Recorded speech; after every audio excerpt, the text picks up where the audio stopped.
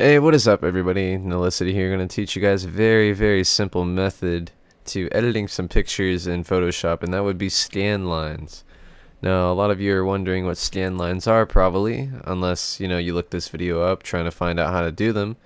And basically, they're these little lines right here that run across your overall image, and they just add a nice little touch to whatever you're making. It's very simple to do. All you do is go to File, go to New. Make sure you have pixels selected, not inches or centimeters, because everything's going to be all whack. Set the width to 5 and the height to 5 as well. Click OK. And then you're going to want to zoom in as, not as close as possible, but pretty damn close. Yeah, just actually as close as possible. Then we're going to select our pencil tool, make sure it's set to size 1, hardness 100%. Then you're going to want to just start at the very bottom left corner here.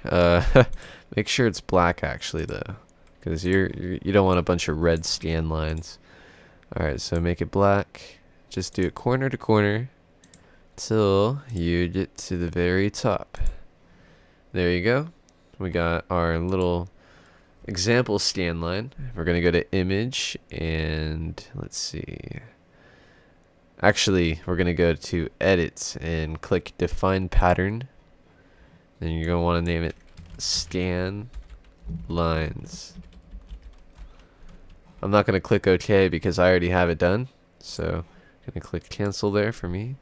And basically you go into your paint bucket tool and you go to pattern and you select your new and improved pattern.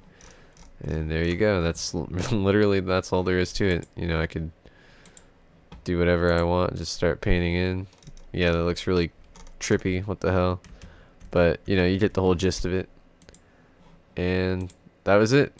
That's literally all there is to it. Be sure to subscribe if you like this video, and I will talk to you guys much later.